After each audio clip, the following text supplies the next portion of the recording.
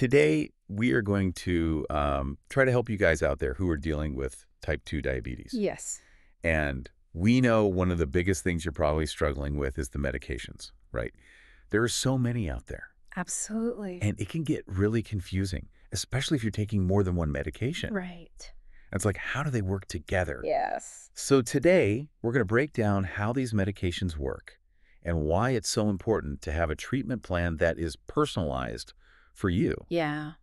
And the cool thing, there are certain medications out there that not only help you manage your blood sugar, but they've also got some pretty awesome benefits for your heart and your kidneys. Yeah. We're going to talk about all that today, and we encourage you to hit that subscribe button for Pharmacist Online Hmm. to stay up to date with the latest health insights.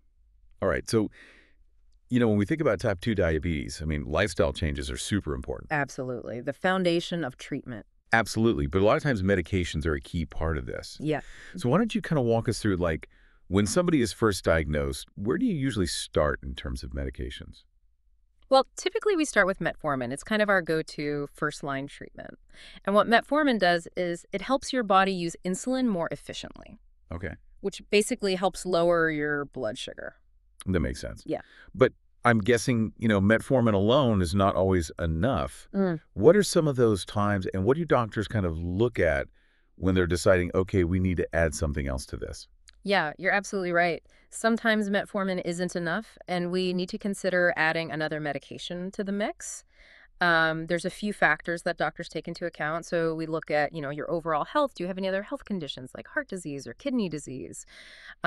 We also look at your blood sugar levels, of course.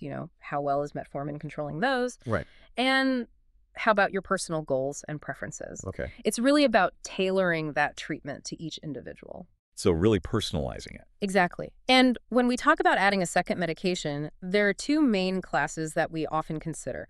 First, we've got the SGLT2 inhibitors. Okay, I've heard of those, but I'm a little, I don't really understand exactly how those work. So think of them as like little sugar filters for your kidneys. Okay. They basically help your body get rid of excess sugar through your urine. Wow. And here's what's even more fascinating about these medications. Research shows that they can protect your heart and your kidneys, even beyond just their blood sugar lowering effects. Really? Yeah. So, for example, let's say you have someone with early kidney disease, an SGLT2 inhibitor can actually slow down the progression of that disease. So this is like these medications can actually protect my heart and kidneys. That's amazing. Yeah, they're pretty remarkable. Studies have shown that they can reduce strain on the heart, improve blood flow to the kidneys. We're still learning about all the ways that they work. Yeah. But, those added benefits really make them a valuable tool in managing type 2 diabetes. That is incredible. You mentioned there's another class of medications that doctors often consider. What was that again? Yeah, so the other class is called GLP-1 receptor agonists. Okay. And these are truly fascinating medications. They work in a few different ways. First of all, they help your pancreas release more insulin when your blood sugar is high. Okay. They slow down how quickly your stomach empties, so that helps you feel fuller for longer, Okay. and that can lead to weight loss. And then finally, they can actually reduce appetite signals in the brain. Wow. I bet that weight loss benefit, that's probably a big deal for a lot of people. Yeah, it can be a game changer, honestly, because managing weight is such a key part of managing type 2 diabetes. Right. And these medications can really help with that. So we've got SGLT2 inhibitors, we've got GLP-1 receptor agonists. Are those the only options when, metformin isn't quite cutting it? So there are a couple of other medications that we sometimes use in combination therapy. There are DPP-4 inhibitors, which can also help lower blood sugar. Okay. And then we have TZDs, which work by improving insulin sensitivity. Okay. But one thing to keep in mind with TZDs is they can sometimes cause weight gain. Oh, okay. So we try to avoid that, especially if weight management is already a concern. Yeah, that makes sense.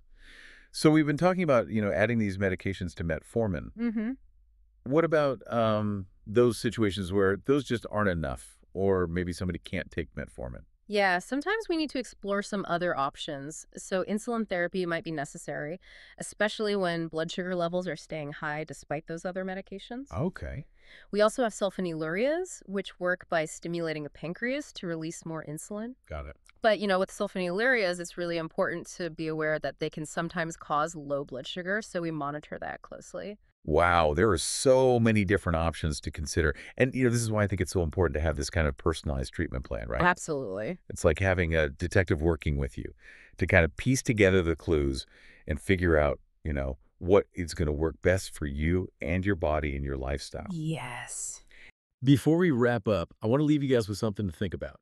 So considering all these different medications we talked about today and their benefits, what aspect of your current treatment plan are you most curious to discuss with your doctor? That's something to kind of think about and take away with you today.